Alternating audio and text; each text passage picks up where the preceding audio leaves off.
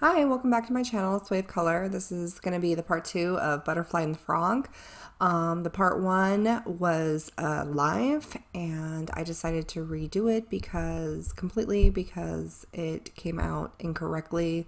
The alcohol inks that I used that were the Zig alcohol inks and the resin weren't true color inside the resin, so I ended up having to redo it. So these are the colors right here, the color swatch that I have to do. The Facebook Art Challenge group the Facebook group I'm in, Artist Fest Facebook group, ATD,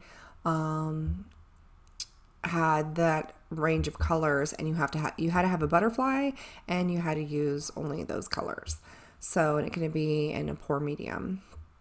So I used Ranger alcohol inks. I used Zig alcohol ink refills, and I think that was all the ink brands that I used of alcohol ink. And so what I did is I traced, I projected and traced onto this artist round. Well, technically my wife did because she is much better at that than I, and quicker. And then I went to alcohol ink, kind of an abstract image. I wanted it kind of blurred over it, but not too much. So I'm just going to be putting the inks down and layering them. And I did, however, forget to realize that, well, I didn't forget to hit the record button, but I didn't see that it wasn't recording. When I did hit it, it didn't record. So after you see me putting down the line work of the picture image, I had to do my second layer of alcohol inks to deepen what I had because it was really light, and unfortunately you don't see that part, but you see everything else. So I do have this exceptionally sped up while I'm doing, certain parts throughout, because it would be really long otherwise. So I hope that's okay.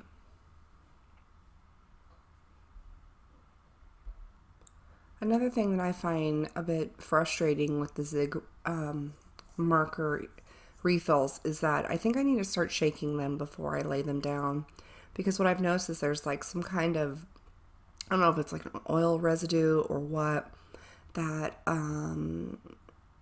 keeps them from blending correctly. And as you see, there's like some beaded areas of like coagulated alcohol ink basically, and I don't know what that is. It's almost like it resists, absorbing into the substrate. So but it's not all of them, and I have literally every color that they make of the Zigs at the complete color palette, but it's some of them, and so I don't know why that is, but I wonder if I shook them, if that would help get rid of that. But the only other thing that's hard with those two is like when you put them down and you go to color with them, which is what the issue was with the resin, that I had totally forgotten. It's been a minute since I've used them. And that is that if they aren't, once they are activated into alcohol, they completely change a different color. And you're like, wait, what in the world? I thought this was light blue, and it could look, red or something. I mean, it's pretty dramatic, so that's a dramatic example. A hypothetical example. But as you're drying it and the alcohol is dissipating and the ink itself is drying, it goes to the true color, which is that, blue that you wanted or whatever. So even though I've swatched these, it still kind of throws you off. So just be mindful of that as well. Don't freak out too much, but you definitely want to swatch the Zig refills before you do anything if you can. So over here, I'm going to be adding to the butterfly. It's called, it's by Marabou. It's called, I think, Rainbow. And it's like basically a mica, and it literally looks like a rainbow shimmer. You know, iridized like rainbow shimmer. And so it's kind of like a pearlescent kind of alcohol ink, but I'm pretty sure it's mica in it. And so depending on how the light hits and where the angle you're looking at, it's really, really pretty, but you know, you could see blue, you can see violets, you can see greens, and you know, in there. And depending on what ink you're using, if you couple it with the ink itself versus just use it by itself on top of the ink after it's dried or whatever, it enhances whatever colors. Like the pink that I'm putting down right here, which blow out. I don't know what it is about yellows and reds. They like blow out on these cameras. But it really is beautiful if you drop down your ink and then you put the Marabou, drop it on top of that and blow it around, and you know, with your alcohol as your base. It's so pretty, and it really enhances the color. So like, especially with the blue, with the purple, it's just a really neat, and almost gives it like a color shift kind of feel too. It's really beautiful. Their gold does that, and I just have the metals and the rainbow. I didn't get the colors of the Marabou inks. Wasn't a fan of the ink itself, so I was kind of grateful that I didn't like get all crazy and do that. Because I have a tendency to get all the set of everything.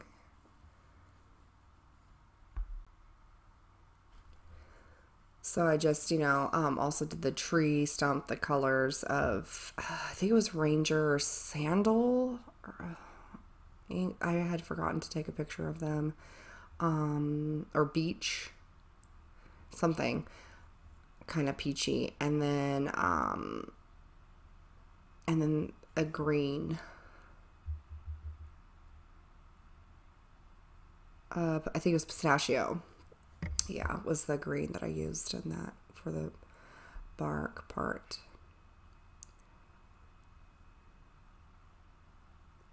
So now basically, like, this is kind of my base, this layer that I'm doing.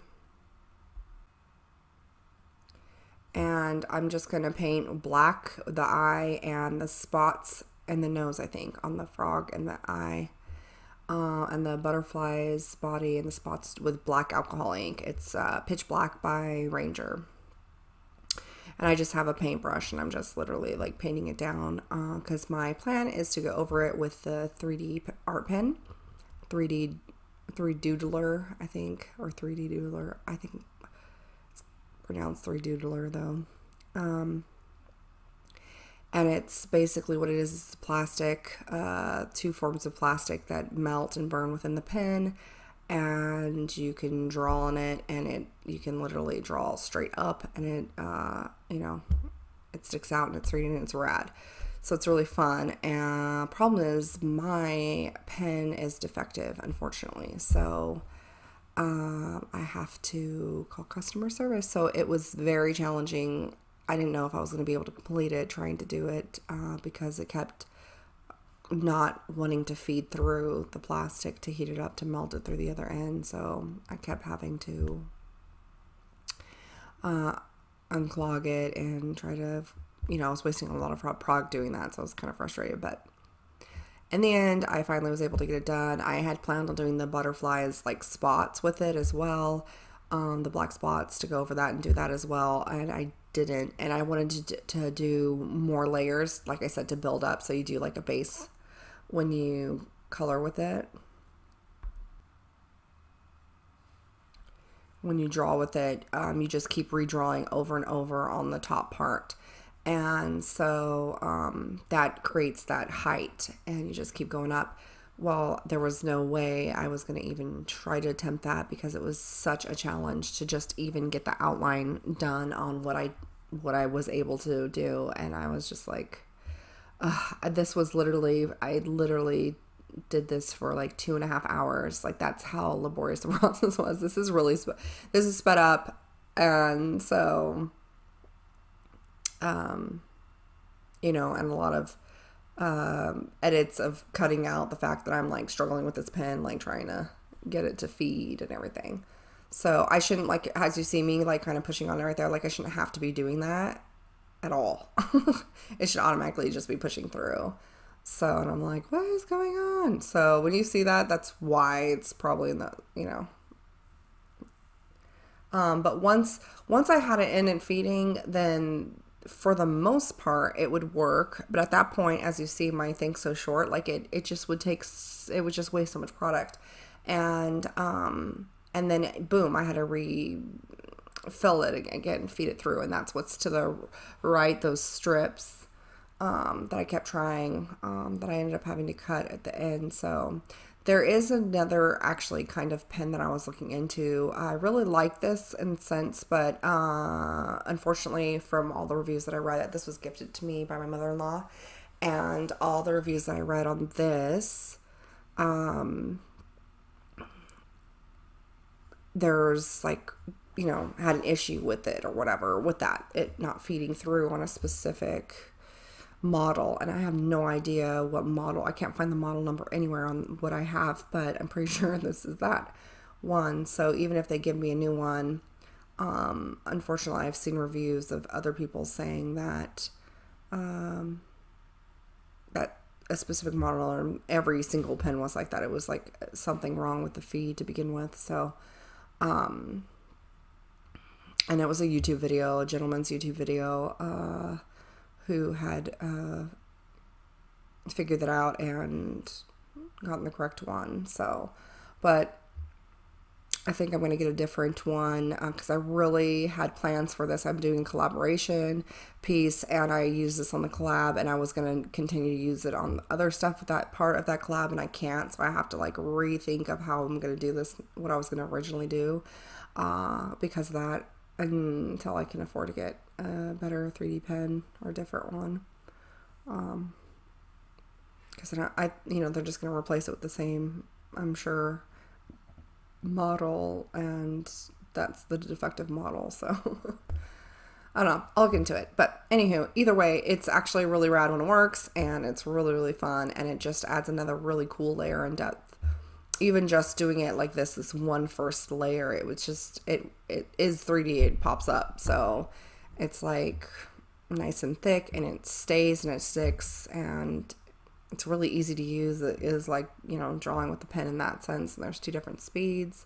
So I was really bummed, and there's a ton of different colors too, and I had so many plans for this thing. I was like kind of really bummed. But it's really fun. So there's just a new element of arting, and it was really cool.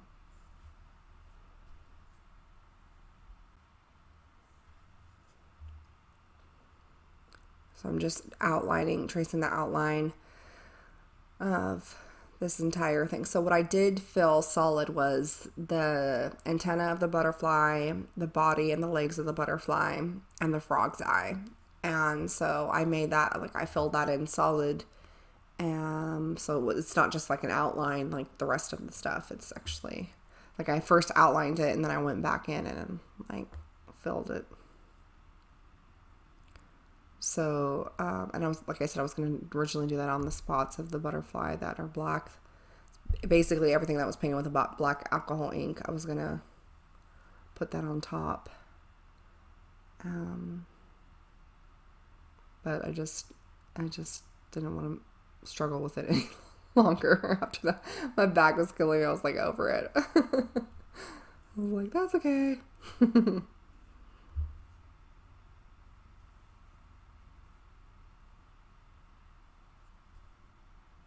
So see, even right here, I'm like messing with it, trying to get it to work, and I guess I apologize, I didn't edit that little waiting moment out.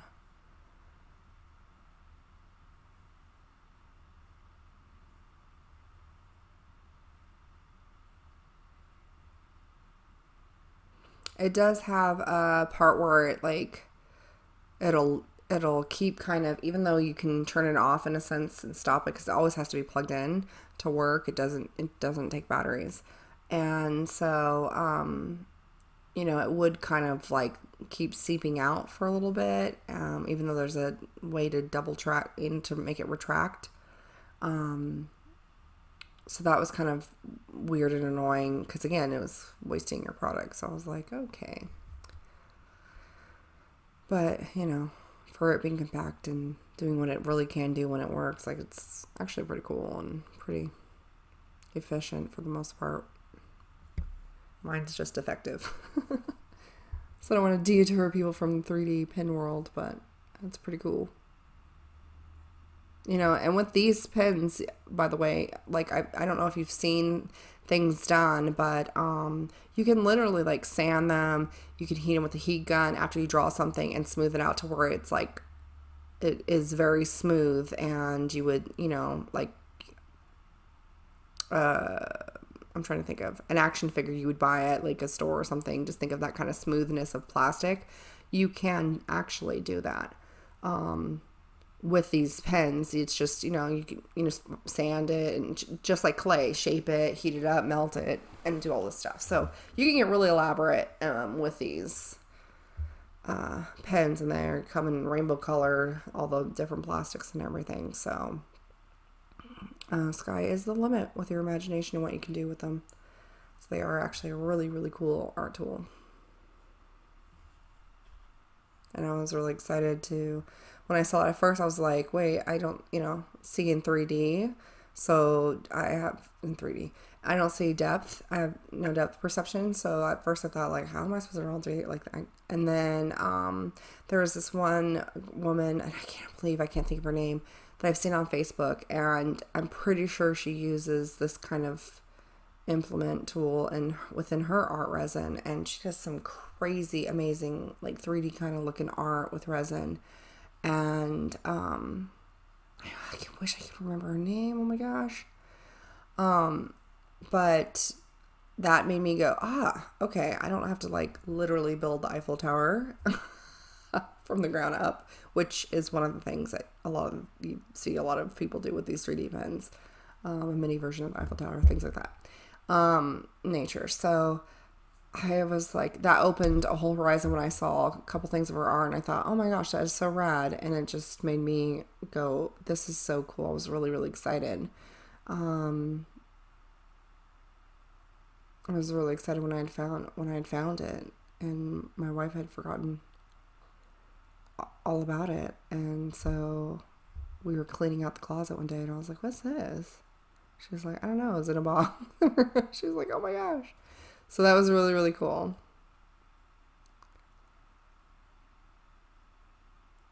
So I'm just trying to trace that mouth line. And it is getting used to, like, the speed in which your hand moves fluidly along with what you're doing. So the cool thing I noticed, like, when I would mess up or if it fed too fast, then I would, you know, it would leak. So I'd always wipe off the axis, which is what you see me doing there. You know, it just automatically kind of just keeps going. And so I would use, because it's kind of like soldering, the tip is what gets hot.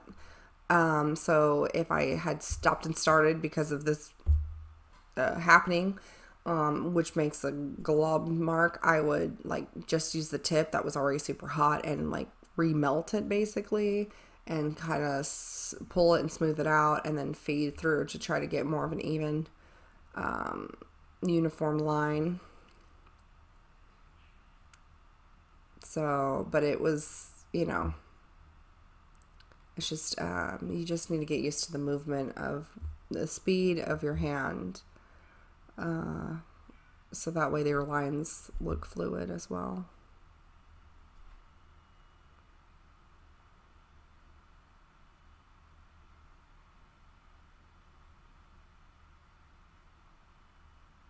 So I had to refeed another.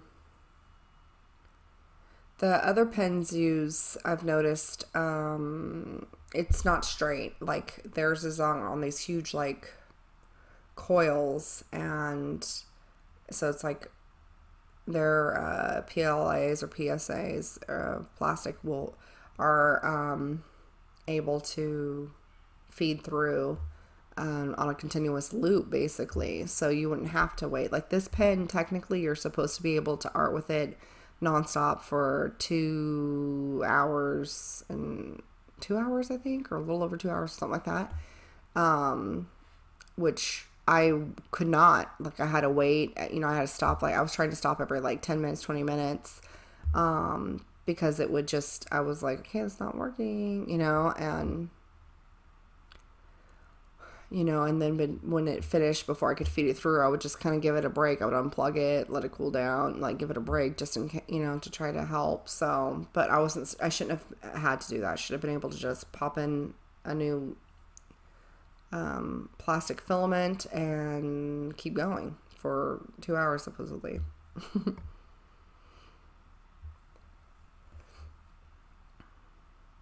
And my head's in the way because it's in the way. Because I need to see like right there.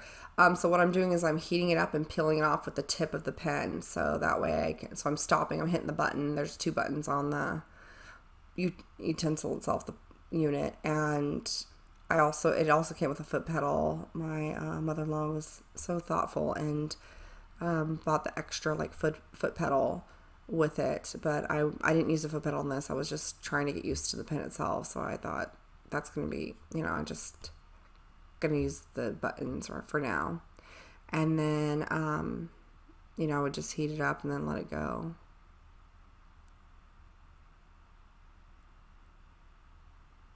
And remove, if I didn't like, I would heat it up and kind of like pull it off and with the tip.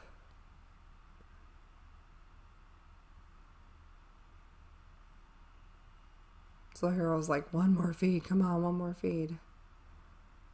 So I just pulled that off immediately because I didn't like the way the line went. And it's just knowing how to draw the line that's best to not catch on anything. Because you don't want to necessarily scrape and like put it directly on your board and scrape, because like I said, it's kind of like soldering in the sense that it'll make a line on your board and, groove, which isn't a bad thing per se, but it was here because it was taking away my ink and showing like a white line that I was like, meh. So you have to kind of learn to float a little bit above, like light-handed, a little bit above your piece, just so that way it lays, but at the same time not too high up, so that way it sticks to your piece. But like you can literally write on paper, blue electrical tape, and make a drawing as a base, just to be able to like draw up. There's all sorts of fun stuff with this pen.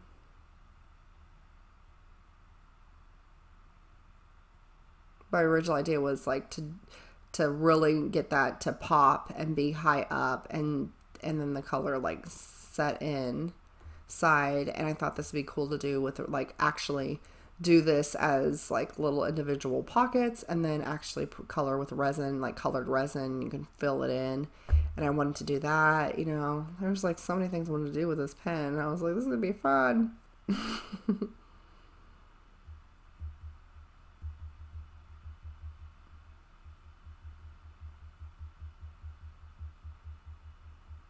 So this is me just filling it in, which is just kind of like a back and forth movement.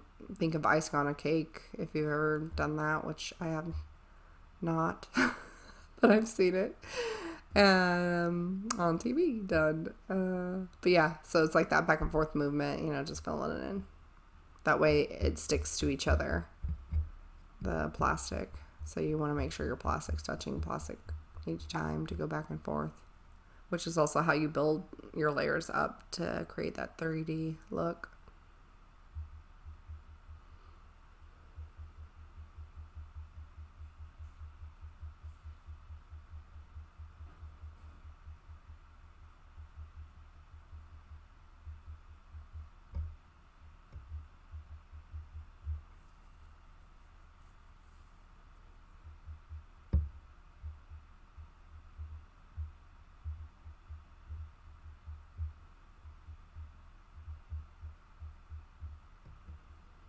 And so here it is after it's all done. This was my second time, you know, I added the inks. Remember how I told you earlier how I forgot, or I didn't forget, but I didn't realize it didn't actually record.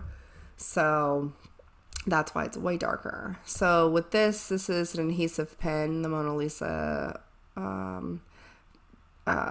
stylo adhesive pen, and it's to adhere any of your gold leafing or the gilding flakes I'm going to use right here with Nuvo, any kind of flake or gold leafing or whatever that product you want to put down.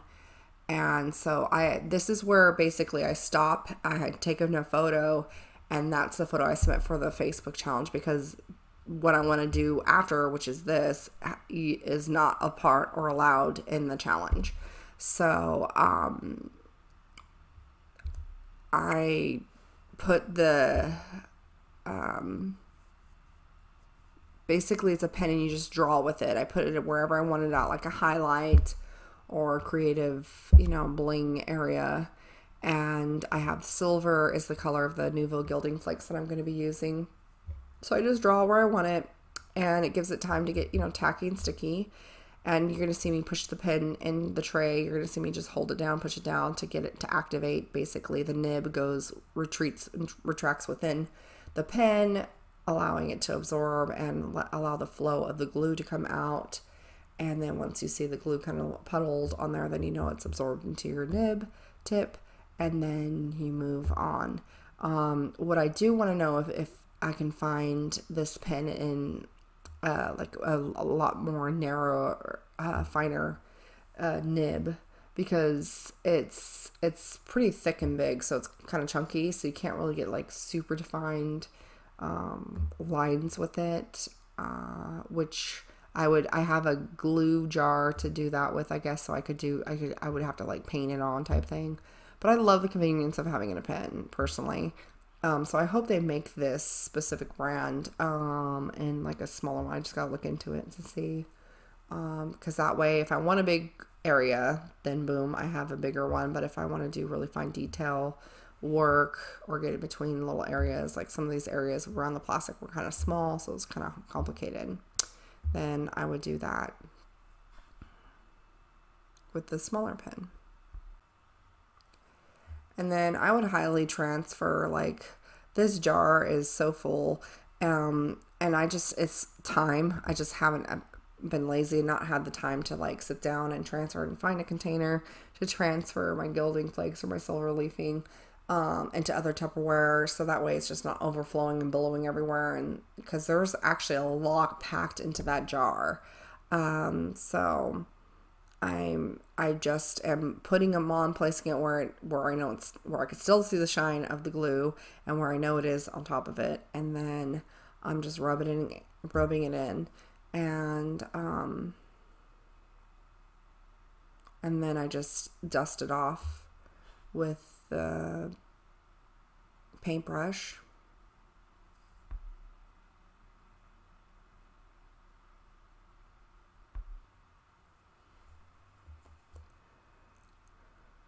And then because I was just like, I knew I was going to resin and I didn't want this anymore, I grabbed a little like handheld dustery. My Dyson is a vacuum, but it also detaches into like a little handheld type of thingy, and so I grabbed that and just had it suction up. I like didn't want this because the stuff just goes everywhere, flies everywhere, and I didn't want it anywhere in the resin I didn't want it to be. So so my wife kindly came over and was vacuuming as I was like pushing it gently into the vacuum. So that was a little team effort. What I love is, if you can see here really finely, there's silver leaf, little tiny little crumblies that I was hoping would stick a little bit, and it did.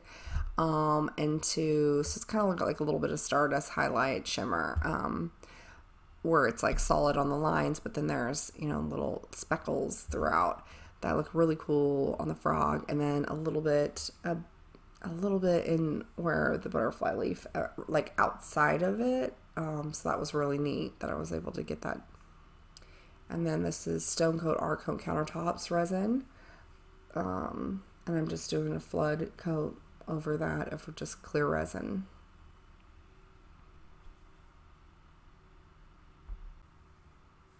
And just heating those bubbles up with that heating gun and just smearing it. You want to not thin your resin out too incredibly much, but I needed to really make sure that it was all in between every part of that plastic of the 3D. You know, it created basically, you know, a encased area where I had to make sure it was just all in those spots and stuff. So it turned out really, really rad, if I do say so myself.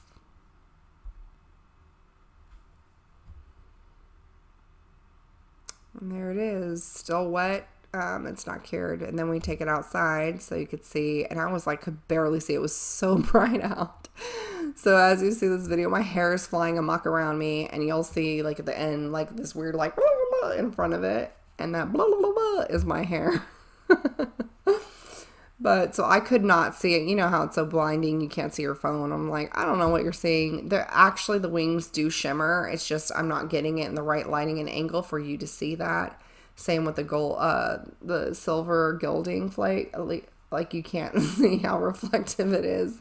The angle apparently I'm at, and I apologize for that in that sense because I really couldn't tell. It was just so blindingly sunny out, and then my phone was just so dark I could not, and then my hair flying everywhere. But I hope you enjoyed, and thank you so much. This was really, really fun to do. And please share, subscribe, hit that bell to get notifications, and give this a thumbs up. And stay safe, everyone. COVID-19 is still out there, so just be smart and stay safe. And be kind and loving to everybody, because we're all around the world, you know, needing just patience and grace. All right, happy arting and God bless.